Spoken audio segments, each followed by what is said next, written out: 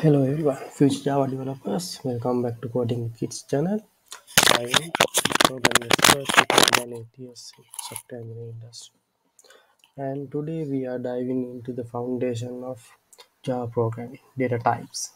If you are new here, don't forget to hit that subscribe button and the notification bell so you don't miss any of our tutorials. Ready to get started? Let's roll. Alright, let's talk about data types.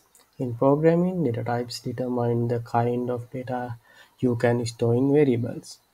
They are like labels that tell Java how to handle that data. Java has several data types, each serving a specific purpose.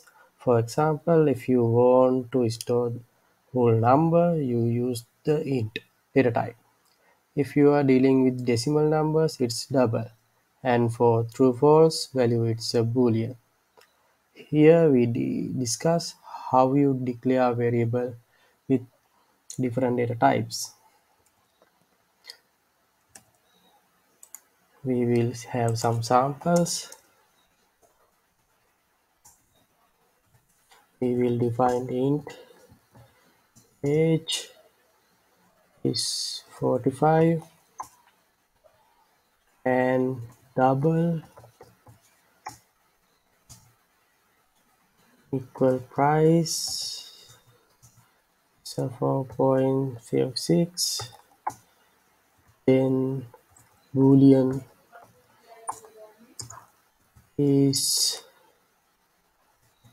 Java fun equal true.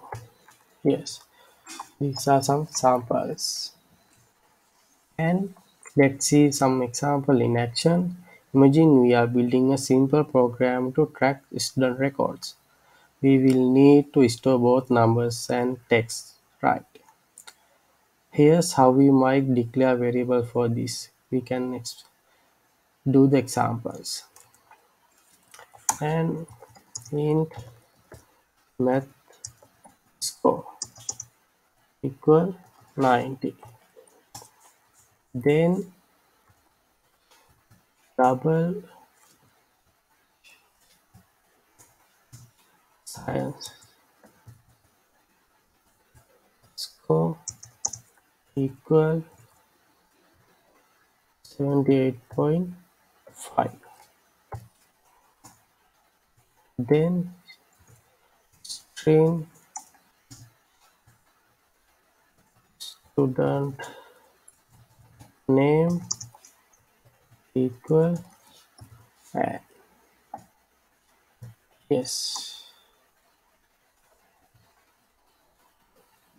Then data types are the building blocks of your program. They help Java understand how to handle different kind of information. As you get into more complex project, choosing the right data type becomes crucial. Actually, to sum it up, data type determine the kind of data you can store, and they guide Java on how to work with that data. Today's a great job on completing this fundamental step in Java programming. We have got plenty more exciting topics to cover, so stay tuned to Coding with Kids channel. If you found this video helpful, don't forget to give it a thumbs up and subscribe for more tutorials. Feel free to leave any question in the comment below. Happy coding, and I'll catch you in the next video. Thank you for this watching today. Thank you.